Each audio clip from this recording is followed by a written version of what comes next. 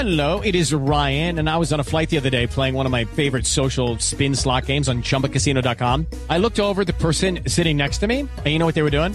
They were also playing Chumba Casino. Coincidence? I think not. Everybody's loving having fun with it. Chumba Casino is home to hundreds of casino-style games that you can play for free anytime, anywhere, even at 30,000 feet. So sign up now at ChumbaCasino.com to claim your free welcome bonus. That's ChumbaCasino.com and live the Chumba life. No purchase necessary. VGW. Void where prohibited by law. See terms and conditions. 18+. Hello and welcome to the Paddock and the Pavilion with Stephen Wallace. In each show, Stephen will interview someone connected to the world of horse racing or cricket. Hello everyone. On today's podcast, we are looking back at the T20 Women's World Cup with former England international Kathryn Leng and current German international Tina Gough. Welcome, Kathryn and Tina. Hello. Hi. Thanks for the invite, Stephen. Hi, Tina. Nice to meet you. Yeah, you too, Kathryn. Well, thanks for both joining us on the Paddock and the Pavilion. And we've also got some guest slots from the England A wicketkeeper, Ellie Threlkeld, and teenage vlogger Rosa Simkin of Rosa Talks Ball.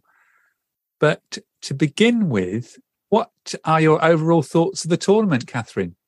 What a fabulous tournament. I mean, T20s are always very, very exciting. And, you know, not a closed shop sometimes, because there can be lots of upsets caused. I loved it, but it's cricket, so I was going to love it. And I truly thought that England would be in with a very, very good chance.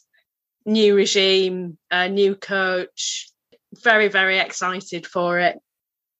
Well, we'll come back to England later in the show. And firstly, both pleased to have you both back on the Paddock and the Pavilion. And I promised Tina that Kathryn won't take over the job as host this time when she was on last. But Tina, what were your overall thoughts on the competition?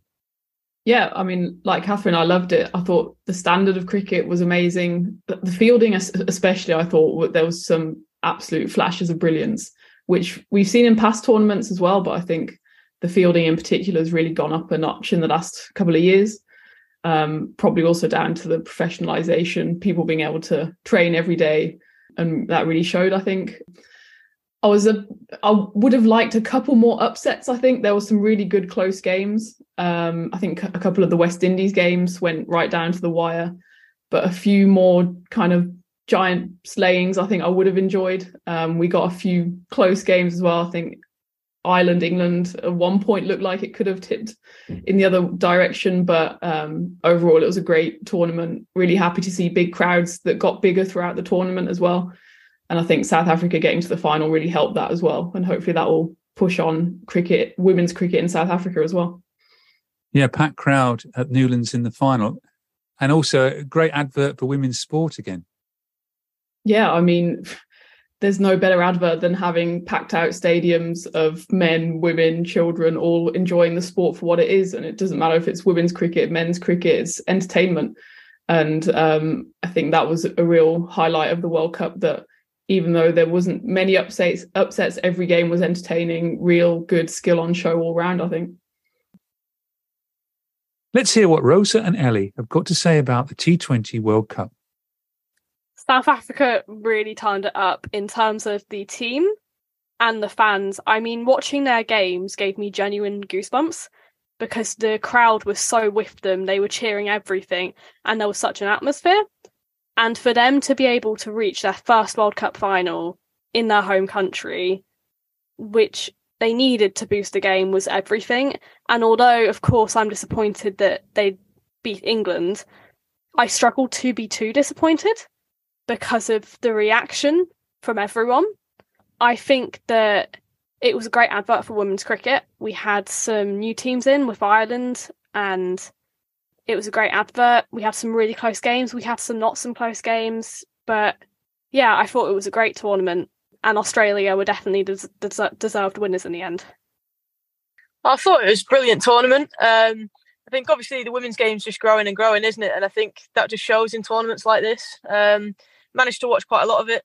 Obviously devastated that England didn't get over the line. But by the same token, I guess it's pretty good for women's cricket in general that other teams are competing, and it's not just Australia running away with it and England. That it shows that like South Africa are capable. And yeah, I think for women's cricket that was good to see. But obviously, from a biased point of view, very very gutted for the England girls. Yeah, 23 matches, Kathryn, but those Aussies who've now won 6 of the 8 T20 World Cups won again. Yeah, I mean, with that, let's be honest, that was an upset we were wanting, wasn't it? You know, just for the Aussies just to have a bit of a shocker. But you know, one batter gets out, another legend comes in. They're a difficult team to beat, and you know, if one fails and another one thrives, it must be so tough for all the other teams. But we saw some glimpses, didn't we, of them, you know, teetering a little bit. I thought, you know, Bangladesh played really well against them. They weren't the mighty Titans that we thought they were. There were a couple of really good performances in there, but at the end of the day, they're good. But we would have liked to have seen an Aussie upset. Yeah, the semi-final they won by 5 runs, and the final by 19 runs. Tina, are our countries getting closer to them, do you think? Yes, but the Australians always find a way to win. I think, was it Gary Lineker's in the news a lot at the moment? I always think of his quote, especially because of my German background, about how football's a simple game and after 90 minutes, Germany win. I think it's the same for cricket or women's cricket in Australia. Even if they don't have good games, as Kathryn said, you get 5 wickets and then suddenly Talia McGrath's coming in and you think, when's this going to end? So yes, Australia won, and that's what it says on the trophy, but I think countries are getting closer.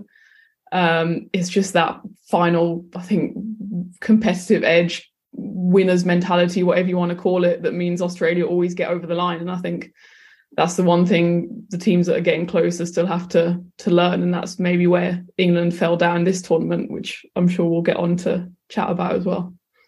Yeah, in the semi-final against India, shouldn't India have won that game?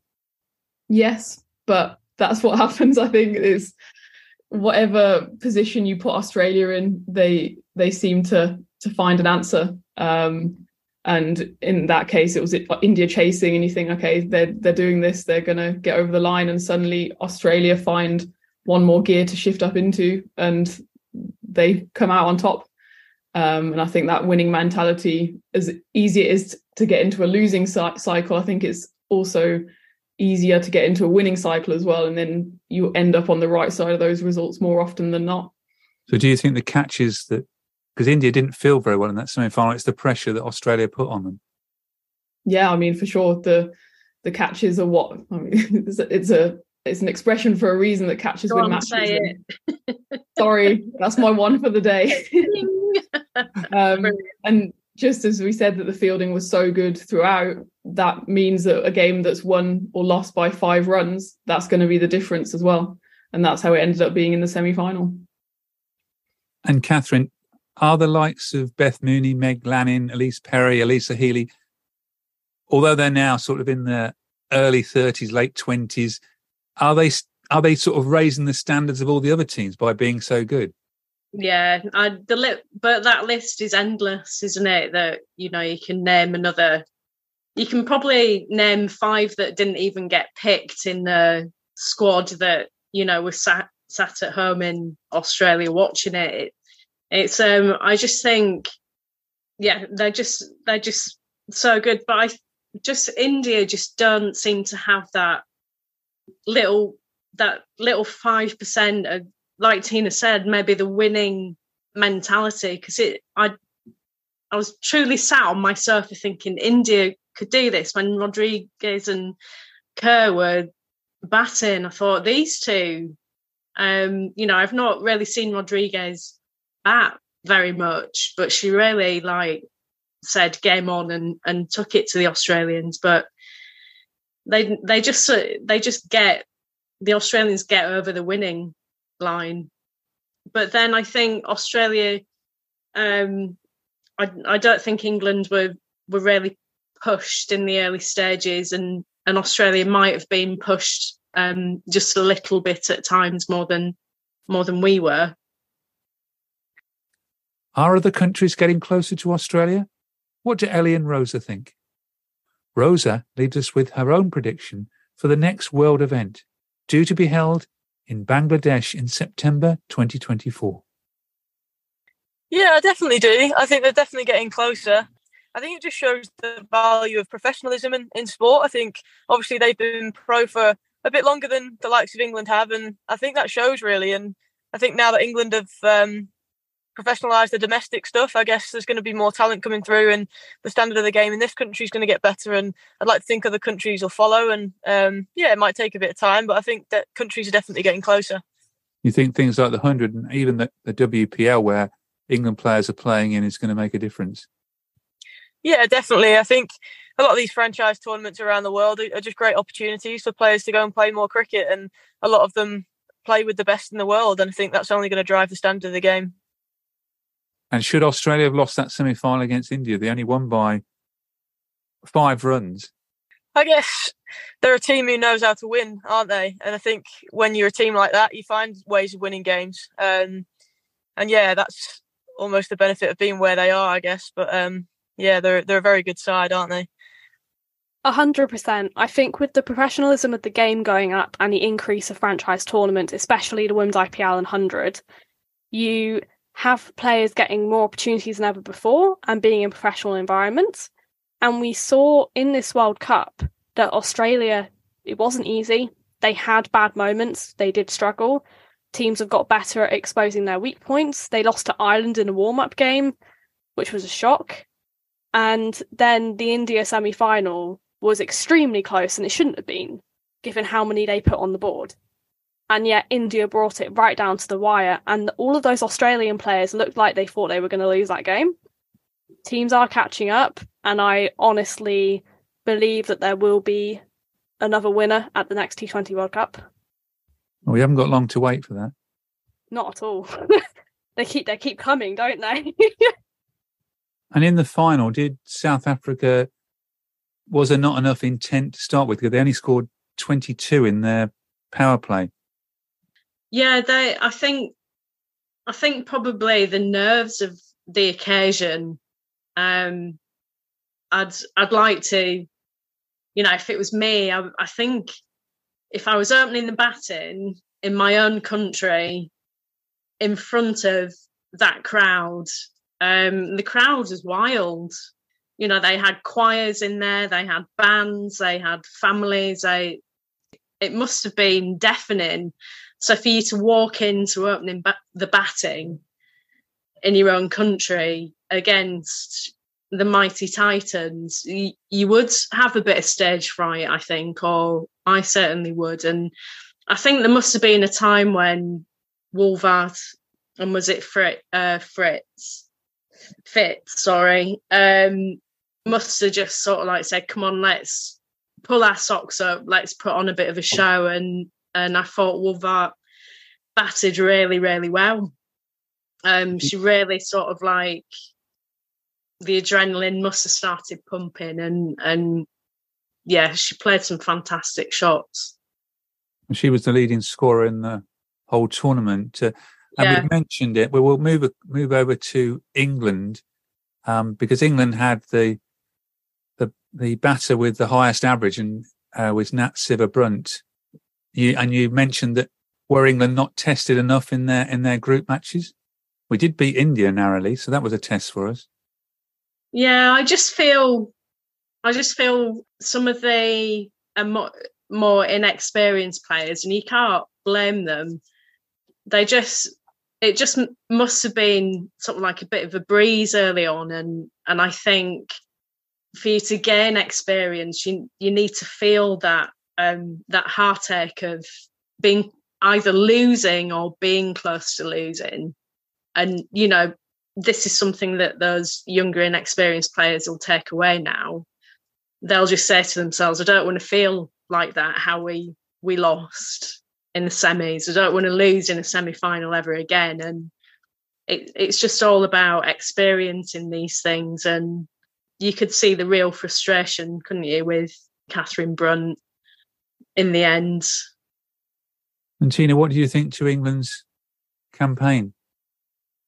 Yeah, I mean, it looked solid until it didn't. And as Kathryn said, I think it was a lot about not being tested early on. And then when the pressure was on, they didn't quite show up. And I think maybe they're, with the new coach and everything, they're still not 100% sure of their best lineup. They've got players going through transitional phases, going out of the team, coming into the team. And that's a really exciting place to be in. But it's probably not the place you want to be in the middle of a World Cup campaign. And the way that a few bowlers were chopped and changed suggested that the coach wasn't exactly sure of the direction he wanted to go. So maybe this was just one World Cup too early for England. But I think there's real hope for the future. I mean, someone like Izzy Wong, who didn't even get in the team, is currently tearing it up in India. So the fact that players like that, Lauren Bell is obviously still very young, the fact that they're coming through and are only going to get stronger through these experiences and through these losses suggests that maybe next World Cup, England will be right where they need to be. And what do the two of you think to the England's approach, a la Bazball, whatever you want to call it? Yeah, I'm unfortunately a bit old school, if I'm being honest.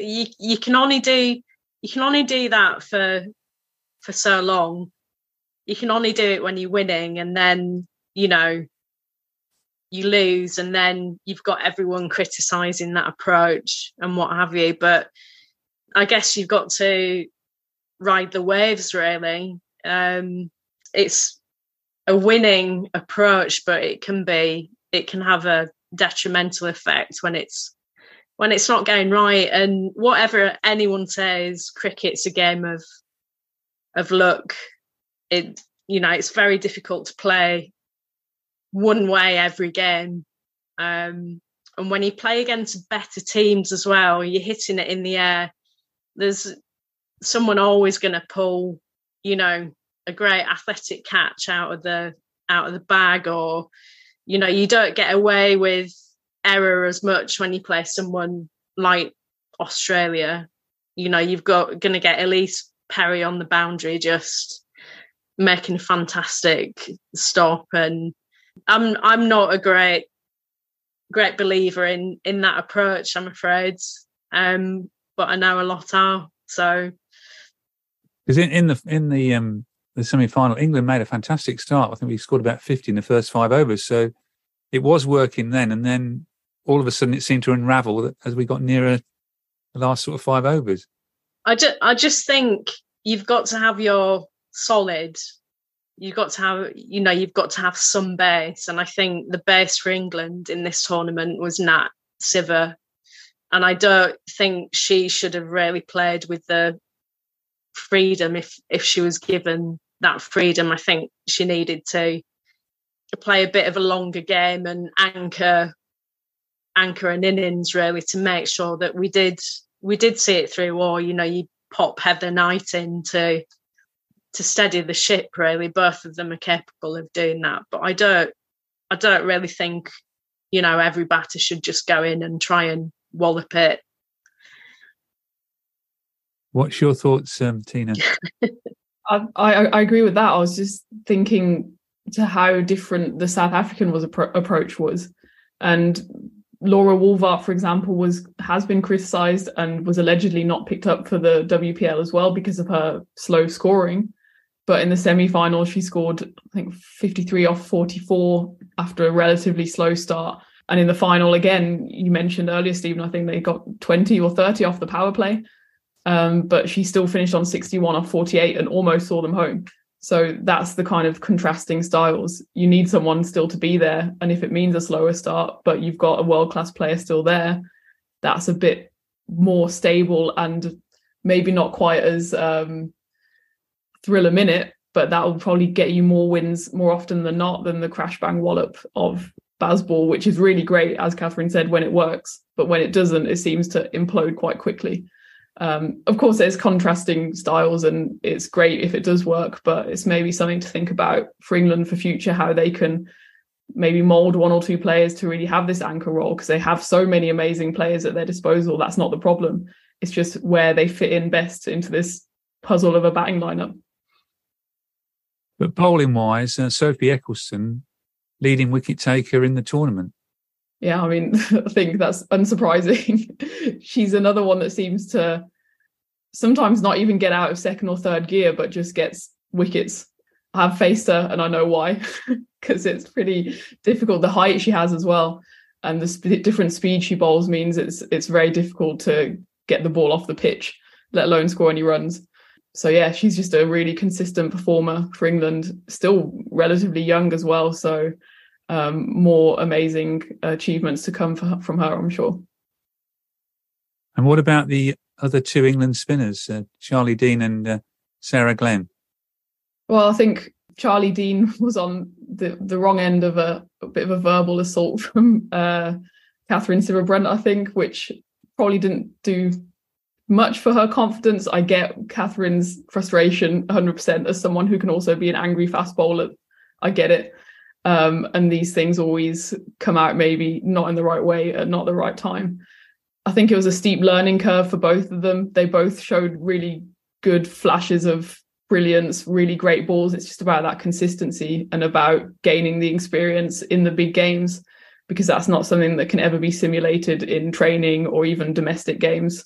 It's about getting those balls in the big games, and I think they'll continue to grow, both of them still very young, bright futures ahead of them. So what you're saying, it's all good experience for England with a young team, or a mixture of a young team, which I'm sure Kathryn will endorse, that many of these players were introduced into the team by Lisa Kiteley. Yeah, I mean, she's a great talent spotter, is Lisa. And yeah, the younger players coming in have just, they're absolutely oozing talent in their own way. They're all different characters. And a bit, just going back to the Kathryn Brunt incident, I think that's a good approach to have for some young players, because some young players would be like, I'm not going to miss field against her ever again. And they'll up their game. But some younger players, it would really rattle them. And I think you can have that approach to some people, but not others. That's the beauty of being in a team, that you know how each other ticks. You know you can lift or up someone's game by having a bit of a go at them, or have the softly approach. And, maybe that was Heather's role a little bit. It should be mediating between that and making sure things like that don't happen. But I think, just to go back to the original question, I think, yeah, Lisa's brought in some absolutely cracking potential, and they just need to feed off the knowledge of the Sciver-Brunts and Heather Knight, and with Amy Jones as well. She's been playing a while, and they just need to learn everything from them whilst they can, really, and get, they're going to be getting lots of experience in different formats soon. So, I think the future's quite bright for the second cliche of the podcast. That's one each now. We forget how young some of these players are. Alice Capsey's only, I think, 18 and a half, I think. And we've also found out, Kathryn, that Tina's an angry fast bowler as well. I know. I'm a bit scared now. I better be careful what I say. Might be on the back. Don't misfield off my bowling, then we'll be fine. No, okay. I'll be in slip, so... Okay. No, she won't be doing any running around. Let's still behind the keeper. Before we move on to talk about some of the other nations and the stars of the tournament, this is what Ellie and Rosa had to say about England. I think they've had a pretty good tournament. I think they're playing a real fearless brand of cricket at the minute, which is really good to see, and I guess what people want to watch. And there's some youngsters coming through as well, which is brilliant. Seems like they're building something really special, and I guess even though they've not quite got over the line, they'll be pretty pleased with how they went, and there's some great individual performances there, and they'll have to bounce back quickly as well with the Ashes coming up this summer. Do you like this new approach, and is that going to be part of like domestic women's cricket as well? I do like it. Yeah, I think it's brilliant. I think it's entertaining, and yeah, I guess that's what they'll want, for it to filter down to domestic cricket. So yeah, I guess I think it will happen. Yeah, whether it happens soon, I don't know, but yeah, I definitely think it'll be. If that's what's wanted at the top level, that's what'll be filtering down into the domestic stuff. I absolutely love the energy that John Lewis has brought with him, because obviously he's come from baseball, so he's come from an environment which plays extremely positive cricket. I mean, Nat Siver is just unbelievable. She's proven her class again and again, but she continues to be England's standout player at tournaments. Despite the fact that she took a break a couple of months ago, she's come back as an even better player. The free spinners were exceptional. Having them in our attack made all the difference. And it's good knowing they're all in their early 20s, so we've got a lot of time with them left. I think the group stage was really positive. We played our best cricket. We went out with a positive intent. Even when things started to not go our way, the aim was always to score and act positively. I think the semi-final, South Africa were the better team on the day. But also I think we were a little bit complacent. I mean, Danny White did an interview after the last group stage game where she said that they would have to play Australia anyway this tournament. So she was implying that A, India would lose, and B, we would breeze past South Africa. And it was our issue in the Commonwealth Games as well. We thought we would win games, which we didn't. So that's something to guard against in the future, you think? Yeah, for sure. I think the complacency will lose games. Yes, we're atop the nation, but in T20 especially, anything can happen on the day. And if you're not going out there with the right intent and you're going out there thinking, yeah, I'm going to win this, you should do that. But you can't do it to the point where you're undermining your opposition. They're in the semi-final for a reason. And I mean, they fought to get there, South Africa, because they lost a load of games. And yet they still managed to qualify. Tina, who were your stars of the tournament? Well, to pick an obvious choice, I think Ash Gardner, especially after her performance in the final, has to be up there. She's somehow is a star for the team, but also kind of goes under the radar.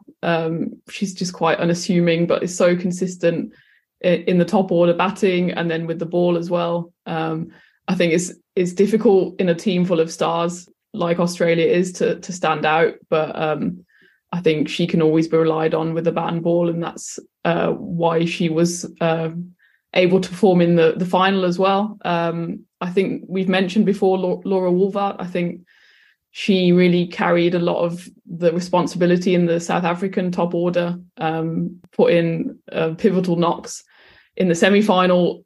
You could still argue in the final, even though they didn't get quite over the line, that she got them even within close to Australia. So I think that those would be my top two picks. Yeah, Ash Gardner got 10 wickets, and in the final she played a crucial role, being pushed up the order to number 3, getting 29 in only 21 balls. Yeah, I mean, that's what you get with the Australian team, that you can just tinker around between pretty much 3 and 8 and not be too worried. But the fact that they kind of give her the responsibility of going in at 3 in the final shows how much faith they have in her as well. And she rewarded them in buckets. And Kathryn, what about yourself? I'm going to say my players of the tournaments were anyone that scored runs and wickets against Australia. Nice. So I think what I was really impressed with was Jyoti for Bangladesh, who I think ended up with like 57 off 50 balls, to hold a team together against a giant. Great. I think also we've got New Zealand was so disappointing in the tournament alongside the West Indies, but I'd say Amelia Kerr really stood out against Australia. She got a few with the bat, and she bowled really well and picked up a couple of wickets. So I'd say, anyone really that scored runs and got wickets against Australia. I'm looking forward to our chat about the Ashes coming up. One player I thought that made an impression was young Orla Prendergast from Ireland. She got 60-odd against the West Indies and only lost very narrowly to the West Indies. Yeah, she would have been my kind of dark horse pick. I think she was 12th player in the team of the tournament as well, so I was unlucky to miss out on that. But yeah, she's a great player with bat and ball. Also still very young. Will be benefiting from the fact that Ireland have central contracts as well now, and she should definitely be one that should get a look in some of the franchise tournaments as well. She can bowl it quick, hit it far. That's all you need. And should there be more teams in the T20 Women's World Cup? 10 seems a bit foo, in my opinion. Well, speaking from the German perspective, I think we want about 30 teams and then we just about sneak in. But that might take a while. So, yeah, I mean, I'm all in favour of increasing the teams. I think you always want different teams showing up at these tournaments because that's the way you get these upsets as well. As much as I love watching England against India or South Africa against Australia, we seem to watch those games every week. But it's games like Thailand against the West Indies that actually sometimes throw up the best results and also the best games. So I'm all for that, and I'll be writing a strongly worded letter to the ICC. And Kathryn? Yeah, I mean, I think, and I'll probably go on to it a bit later, but that's what Fairbreak is about. That these, there's a lot of rising stars in countries that we don't necessarily think about are like the big guns, and yeah, I think probably, let's be honest, it boils down to money and availability of sort of like the big venues, which hopefully, that's something to think about for the future, that they'll, in 10 years' time, there probably will be more women's teams in the T20 World Cup because, if this World Cup has proved anything, it's proved that, one nation, South Africa, really jumped on board of women's cricket now. I mean, I'm actually quite pleased for South Africa that they beat England because I can see a greater good for it, that now the South African women's team is they're heroes of the country, and that was really lovely to see. And, that's going to have a knock-on effect of other countries. And let's predict in 10 years' time that Germany are going to be in the T20 World Cup and they might win it. On penalties. And they'll have an angry fast bowler as well, Kathryn, don't forget. Yeah, very angry. Very old angry fast bowler if it's in 10 years' time. Before we move on to talk about the Ashes, let's hear what Rosa thought of how many teams should compete in the T20 Women's World Cup. Should there be more countries in the T20 World Cup? 100%. I think it's so important, given the rate the game is growing, creating these opportunities for the smaller, not necessarily smaller, but smaller countries. I mean, we saw Ireland come out of this World Cup, the complete underdogs, and yet they still came out every game like they could win. And they fought for it, and they had some really good performances. And there's nothing stopping there being a couple more teams in the same amount as the men's game. Now, on June the 22nd, 2023, the Ashes will begin at Trent Bridge for a 5-day test match. I know I've spoken to Kathryn before about this, that she was advocating for 5 days. We included that in one of our previous podcast chats. What do you think are England's chances in the Ashes? The last two, we've lost 12-4. Yeah, we're on home turf, distinct advantage. I think we're going to get some good home crowds. Rumour has it England have sold 55,000 tickets for the women's Ashes so far. I think I read that correctly. I think 14,000 of them are at Edgbaston, and there's a big campaign to fill Edgbaston for the game there. I'm quietly optimistic. You know, like I said, we're on home soil. We've got a large squad to pick from. The head coach John Lewis has got, you know, one tournament under his belt, so I'm sure they'll be working really, really hard to make it something really special. And Tina, do you think with the Test match being the first game gives England a better chance? Because we ran them very close in the Test match in Australia at the Manuka Oval. I better get this right for our previous podcast, and I'm going to get her name in again here. Karen Motica, the author of Fairbreak, the book. It's not the Manuka Oval, it's the Manuka Oval. Yeah, there you are, Karen. I think going into the test with a blank slate and none of the T20s and ODIs having already been played, I think will play into England's hands. Home advantage, as Kathryn said, so get that ball swinging, and then anything can happen. I mean, in an ideal world, what you want to happen is that the 2023 Ashes for women's cricket kind of does what the 2005 Ashes did for men's cricket and really just inspire the country.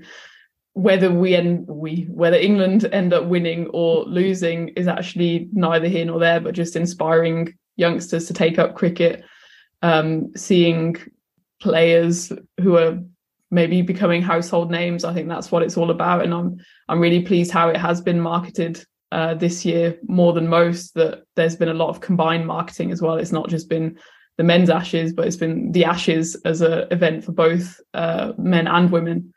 So I think that was a really smart move, and I hope that pays off with big crowds and hopefully great cricket. And you're right about the ticket sales, Kathryn. 55,000 I read on that. Dream it. Yeah. And I think it said that in 2019, the total was only about early 30s. So we're well ahead of that, with the first match not being until 22nd of June. Fabulous. What about the Ashes? Can England win the Ashes back? I think so, yeah. I think obviously they can, and I think they've got to believe that in their dressing room as well. Just spoke about Australia being a really good side, but so are England, and yeah, I definitely think they've got the skill in that dressing room to win it back. So I'm really looking forward to that. I think it'll be a really good series. You mentioned earlier about the growth of the women's game and ticket sales for the Ashes, over 55,000. And I was reading that the last time Australia came to England, it was only 32,000, and we're sort of June the 22nd when it all starts. Yeah, it's been brilliant, hasn't it? I think that just shows how much the game's growing, and I think they've done a really good job with this Ashes of promoting it alongside the men's as well. I think that's what it needs ultimately, and it should be a really good series. I'm looking forward to it. I think our chances are the best they've been in a very long time.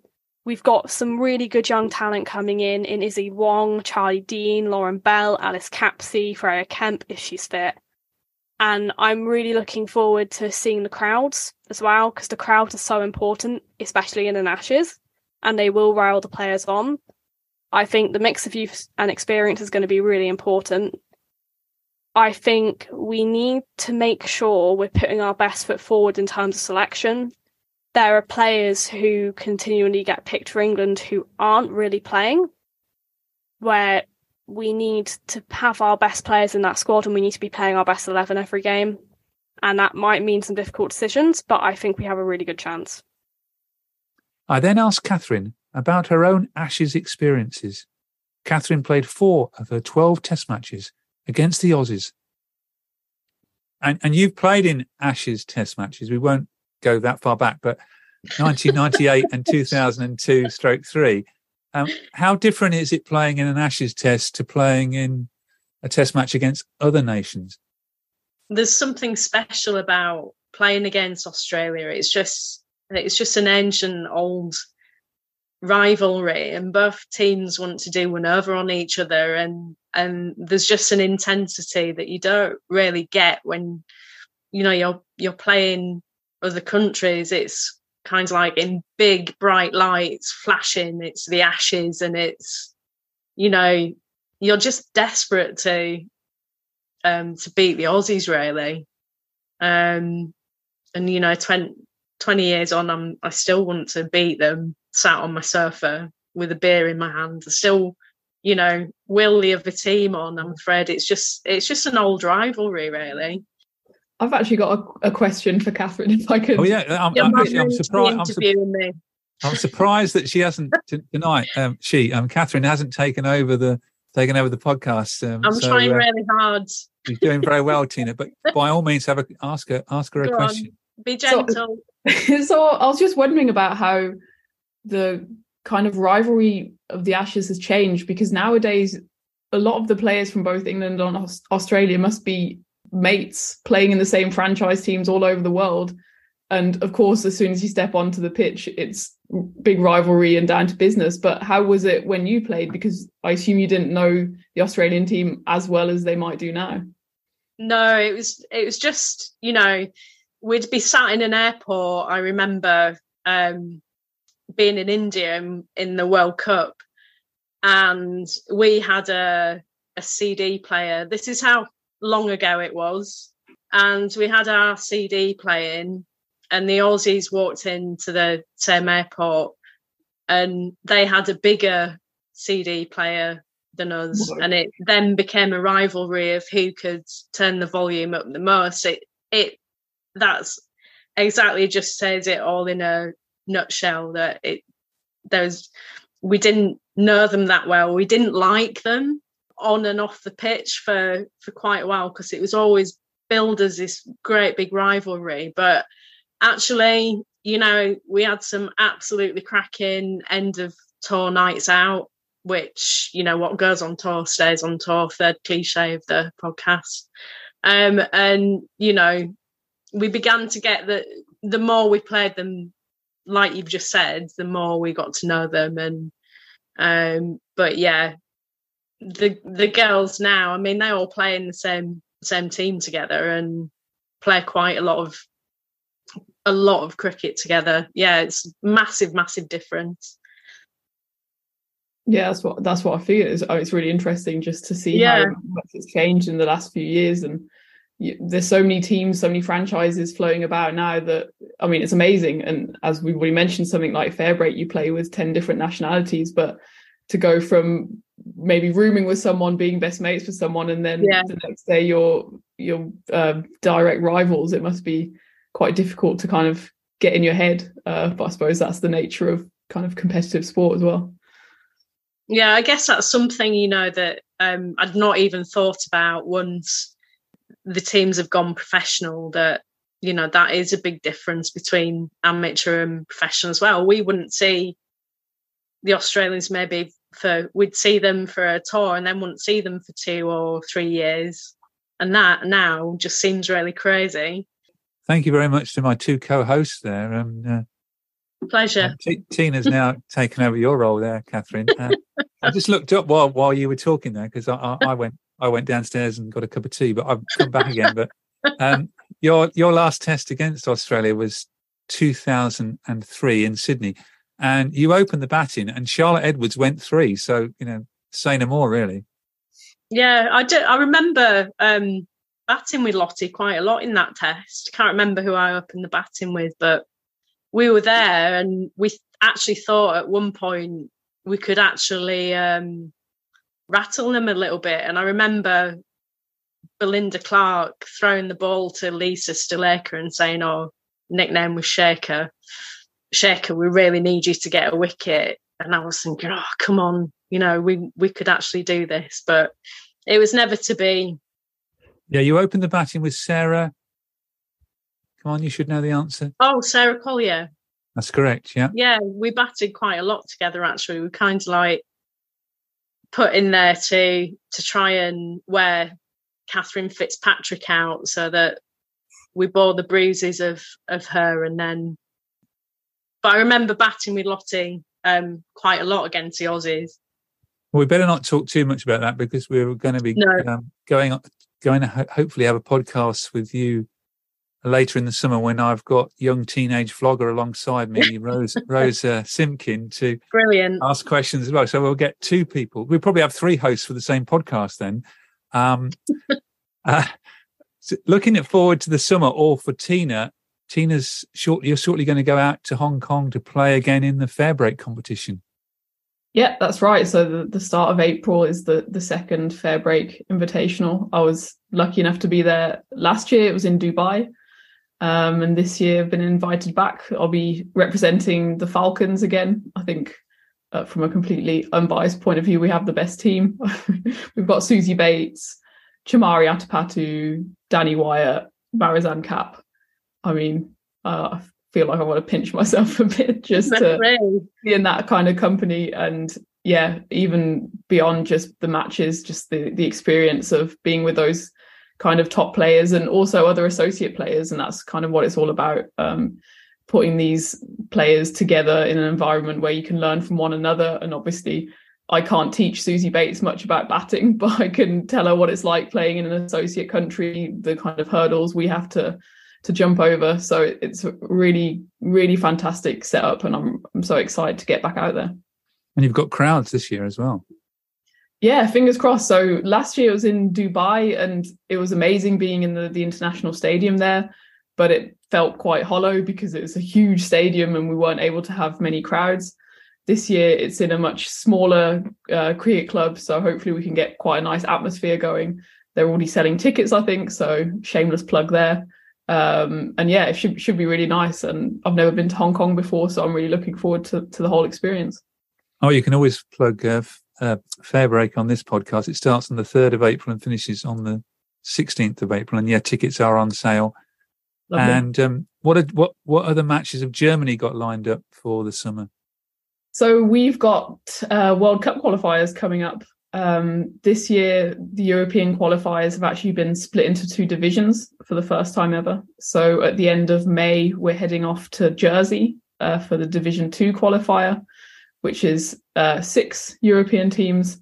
If you're going to ask me to list them, I really don't want to miss someone out. But it's Jersey, France, Germany, Turkey, Italy, and I'm really sorry to the one. No, that is 6. Is that 6? I hope that's 6. Including you, yeah. Yeah, exactly. So that will be a round robin format. The top 2 of those countries, which we're of course hoping to be part of, will then go to Division 1, which is, I think, scheduled to be in Spain at the start of September.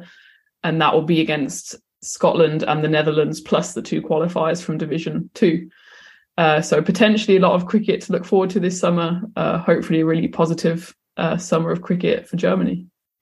So you'll be playing against Poppy from France then? Yeah, I will. So the trash talk has already begun. And this is kind of what we were saying as well about friendships across countries, that we, just by touring and stuff, have got to know each other quite well, and the teams get along really well. And we really, really want to beat each other. But after every game, we always, I think, even more so with the associate countries, because there is this sense of camaraderie and trying to build up cricket in a country which is not that receptive to it. And we're all kind of fighting the same fight. So once the final ball has been bowled, we're all, really good friends. And what are your thoughts on Fairbreak, Kathryn? Oh, I think it's amazing. Imagine, being able to play in the same team as Susie Bates and Cap, and just it must bring your game on leaps and bounds, just playing alongside them and playing against big players. And it's a bit like the IPL at the minute, where they've got a lot of Indian girls playing in the team. It's just going to raise the standard of women's cricket tenfold, and it can only be a positive thing. And it's just getting as many women and girls playing the game, and I think it sounds like it's got fantastic backing. I think it'll be amazing to play in front of crowds. Tina, I think it must have been yeah, that must have been just the one factor in playing in Dubai, which must have been a little bit disappointing. But can imagine you'll get some good crowds in, and what a great place to play a tournament as well. Good luck. Really, thank you. Really looking forward to it. So I'll follow it. And Kathryn, are you going to be playing this summer? I'm going to give it a go. They can wheel me out when they're desperate.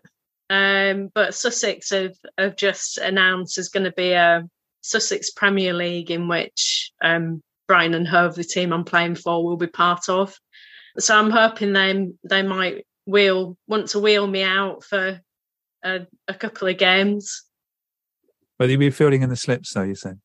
Yeah, I always try, but it's a bit mid on, mid off now, which I've never really fielded there. It's a whole new world seeing a game from that angle, you know.